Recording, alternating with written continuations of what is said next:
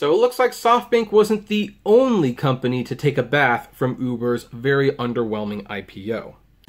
Xbox, Twitter, Uber, Postmates, Netflix, MoviePass, Google, Facebook, eBay, DoorDash, Apple, Amazon, Airbnb, the Apptrepreneur. Hey everyone, this is Kevin the Apptrepreneur. If this is your first time here and you want a channel which is about Uber, Lyft, the gig economy, the streaming wars, e-reading, whatever, we talk about all sorts of different apps here. Click the subscribe button below and ring the bell for notifications of future videos. We upload on a daily basis, but YouTube did change their algorithm a little bit, so if you want to find my videos, subscribing and ringing the bell is the best way to continue to get notifications that we post new content. Well, anyway, a few days ago, or maybe it was 2 days ago, it kind of depends. Like, I know I'm recording this video in advance. We did a story where SoftBank, the Japanese conglomerate company, they're kind of like the Verizon of Japan, as one of my my viewers said in the comments below. They kind of spoke, quite frankly, that they were embarrassed by their investment in Uber. They were also embarrassed in their investment in WeWorks, and the losses investing in those two companies is definitely looking well beyond $5 billion.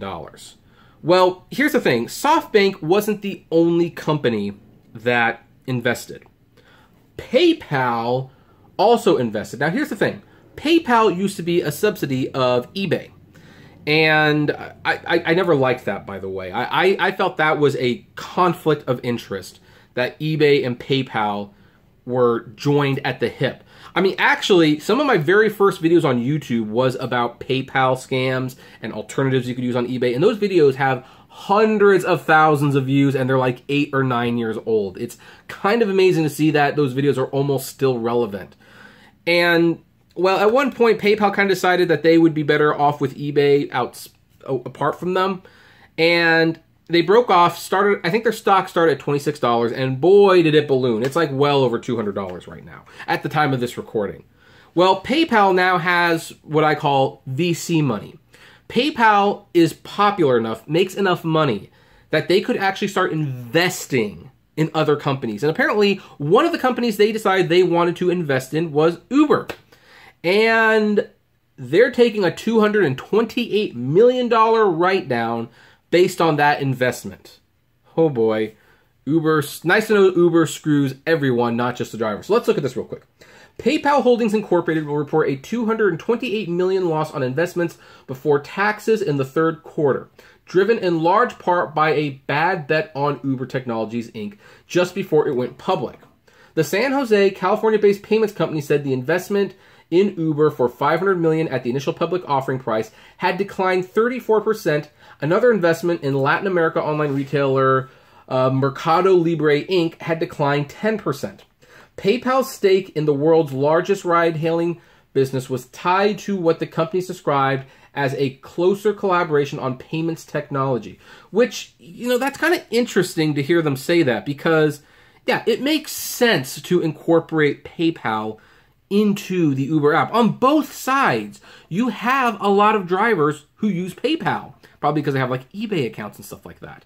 And you have passengers who, some of them don't have standard credit cards. They have a PayPal account though. And, it opens up more possibilities for people to pay for their Ubers, to cash out with their Ubers. And of course, PayPal collects a lot of fees. It kind of works out good for everybody. One thing that's fascinating about it, though, is that at one point, because Uber has been trying to do everything they can to say that they are not a transportation company. They are fill in the blank. One day, they were a technology company. Another day, they were a data company. At one point, they said they were a social network. And yet, at another point, they actually said that Uber was a payment processing company. Which, dumb as that sounds, still makes more sense in the social network argument that they made. The social network say, yeah, what social aspect? Like you're hiring someone? I mean, Craigslist does that. They don't consider themselves a social network. They consider them a classified website. Ad classified website, I should say. Well, Uber made the claim at one point that they were a payment transaction because like, hey, we set people up and we handle their payments. So we are a payment company. And that argument didn't last very long. They didn't use it very long. So now they're actually they were teaming up with PayPal to have a new payment transactions. Like, so does that mean you're not a payment transfer company? Like, you know, it's kind of interesting. Uber is the most prominent app to use PayPal's nascent Pay with Venmo feature. But Uber stock has underperformed due to a combination of slowing growth and accelerated losses. A PayPal spokeswoman said the company's guidance doesn't incorporate expectations for stock price performance of their investments during the quarter, given the inherently difficult in predicting market inflections. PayPal said its investments have still generated unrealized gains for the company this year due to better performance in earlier quarters. Following the report, Mark Palmer, an analyst for BTIG, said he now expects earnings per share of 54 cents for the third quarter, down from an earlier projection of 69 cents. So, yeah, PayPal will get hurt a little bit from that. However, PayPal will also be fine in the long term.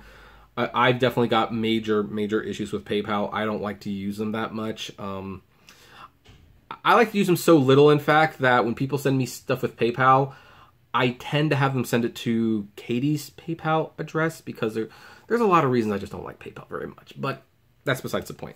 I can't deny that PayPal is big, it's virtually everywhere, and it's very convenient. Although, just to let you know, I do have a PayPal donation button. I mean, not saying you have to. It is there, though.